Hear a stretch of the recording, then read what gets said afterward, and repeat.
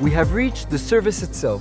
The Western Wall is the biggest Jewish synagogue in the world. There isn't a Jew who doesn't feel something upon arriving here. For hundreds of years, Jews have constantly been praying here. When you arrive at the Western Wall, the service will be held here, at the Prayer Plaza. Here in Wilson's Arch, you'll be able to find hundreds of prayer books according to different customs, translated into different languages.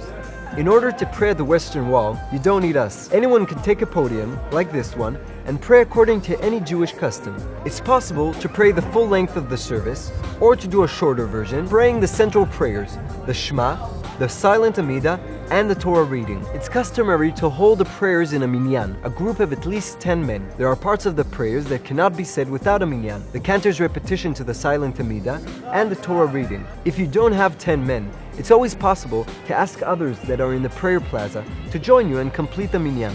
Sometimes there are people that come to the Western Wall, offer to help families with the prayers, and then ask for a fee for this service. In order to prevent an unpleasant situation, we highly recommend to verify that the people helping you are from the Western Wall Heritage Foundation that will help you free of charge. Please take into account that everybody wants to hold the prayers next to the women's section. It's not possible to reserve a podium until the prayers begin. In case of rain or extreme heat, the prayers enter here into Wilson's Arch. In recent years, the arch has undergone massive renovations. As you can see, there's a new women's section. The entrance to the women's section is through the Western Wall tunnels. Please be patient until all the female members of your family are allowed inside without exceeding the maximum number of people. This is done for your own safety.